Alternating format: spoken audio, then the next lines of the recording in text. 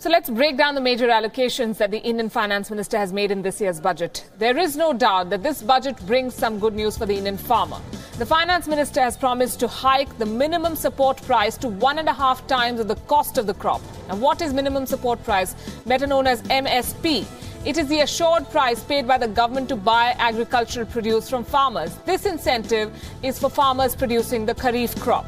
The Modi government also plans to hike the agriculture credit target, or in simpler terms, credit given only to farmers for the next fiscal by 10%. And this takes the total target to a whopping 11 lakh crore rupees. This is the kind of money this government plans to spend to support farmers in India. There's also an emphasis on ensuring that farmers have access to better irrigation facilities. The Indian government has set aside 5,000 crore rupees for a micro irrigation funds. The second big focus area we can tell you, and likely most likely the top headline in tomorrow's newspapers, is the health sector. The government has made some major announcements here. The first of its kind universal healthcare scheme in India, and arguably the biggest such in the world. Under the scheme, India's most vulnerable families will get a health cover of 5 lakh rupees every year. The government of India will pump in 1,200 crore rupees to set up more than 1 lakh wellness centres to provide quality health care at cheaper rates around the country. Now, the third category that saw major announcements was the micro, small and medium business sector, more commonly known as the MSMEs, that's micro, small and medium enterprises. The Finance Minister has allocated 3 lakh crore rupees for lending to micro and small businesses. Some MSMEs have got relief from corporate tax. Remember, major industry bodies had urged the government to do so, and the government has listened to them. The businesses which have a turnover of up to 250 crore rupees will now have to pay only 25% corporate tax. Earlier, that figure was 30%, so that's a drop of about 5%. The roadmap for this rate cut was laid in 2015, in the 2015 budget, but the proposal was not implemented until now. 3,794 crore rupees have been set aside for the micro, small and medium enterprise sector. So we've given you the verdict, we've given you the takeaways, and I'm sure many of you were at work when the speech was made by the Finance Minister, and there's nothing like hearing it from the horse's mouth. So we've crunched the almost 2-hour-long speech into a few minutes. Here's a look at who's got what in this budget.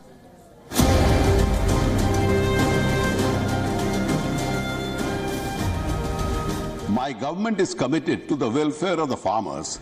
For decades, the country's agricultural policy and programs has remained production-centric. We had sought to effect a paradigm shift. The Honorable Prime Minister gave a clarion call to double the farmers' income by 2022, when India celebrates its 75th year of independence. Our emphasis is on generating higher incomes for farmers.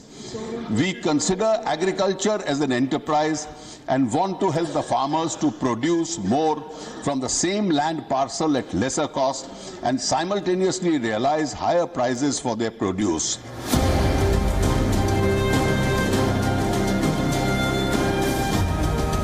We are now launching a flagship national health protection scheme to cover 10 crore poor and vulnerable families. This is approximately 50 crore beneficiaries. By providing them up to 5 lakh rupees per family per year for secondary and tertiary care hospitalization. This will be the world's largest government-funded healthcare program.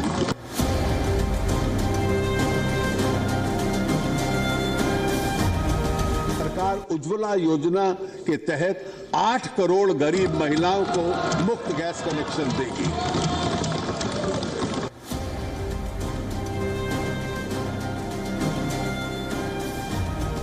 There is a 3% cess on personal income tax and corporate income tax, consisting of 2% cess for primary education and 1% cess for secondary and higher education.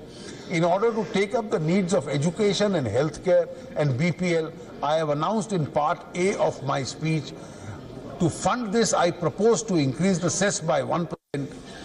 The existing 3% cess will be replaced by a 4% health and education cess to be levied on the tax payable. This would enable us to collect an additional rupees 11,000 crores.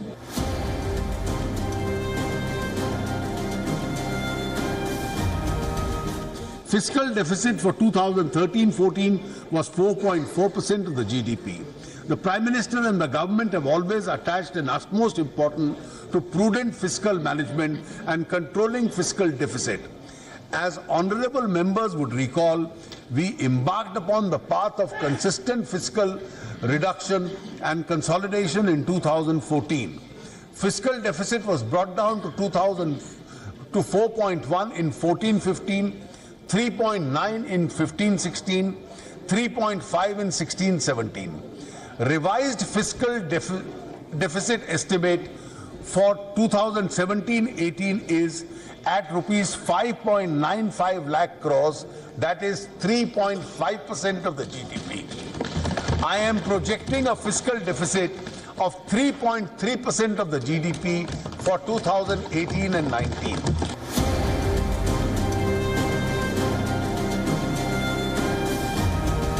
The present practice allows the recipients to fix their own emoluments, which invites criticism. I am therefore proposing necessary changes to refix the salary, constituency allowance, other expenses and meeting allowances payable to members of parliament with effect from 1st April 2018. The law will also provide for an automatic revision of emoluments every 5 years indexed to inflation. The law will also provide, I repeat, for an automatic revision of emoluments every 5 years indexed to inflation. I am sure the members of parliament will welcome this initiative and which will not suffer any criticism in future.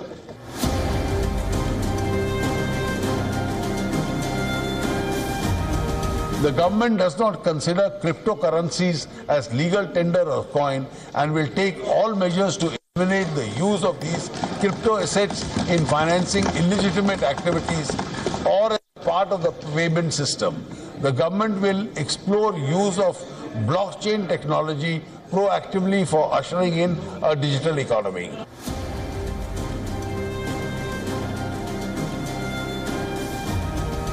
महोदया, गरीब की एक चिंता रही है सिर के ऊपर अदद छत की। भ्रष्टाचार करके जुटाई गई बेईमानी संपत्ति से दूर गरीब को बस ईमानदारी की कमाई से एक छत, एक छोटा सा मकान चाहता है। गरीब अपने घर का सपना पूरा कर सके, इसके लिए हमारी सरकार उसकी पूरी मदद कर रही है। हमने लक्ष्य रखा है कि 2022 तक देश के हर गरीब के पास उसका अपना घर हो। इससे लिए ग्रामीण और शहरी इलाकों में प्रधानमंत्री आवास योजना शुरू की गई है। प्रधानमंत्री आवास योजना ग्रामीण के तहत 2017-18 में 51 लाख और वर्ष 2018-19 में 51 लाख यानी 1 करोड़ से ज्यादा सिर्फ ग्रामीण इलाकों में बनाए जा रहे हैं। शहरी क्षेत्रों में 37 लाख मकान बनाने के लिए मदद स्वीकृत की गई है।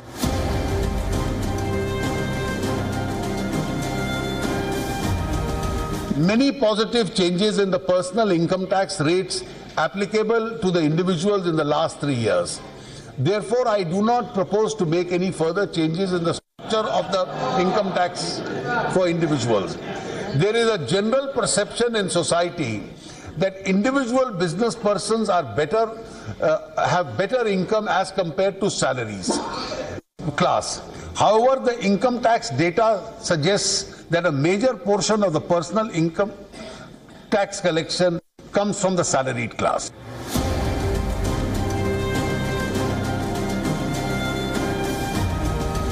A life with dignity is a right every individual in general, more so for a senior citizen. To care for those who cared for us is one of the highest honors. To further the objective of providing a dignified life, I propose to announce the following incentives for senior citizens.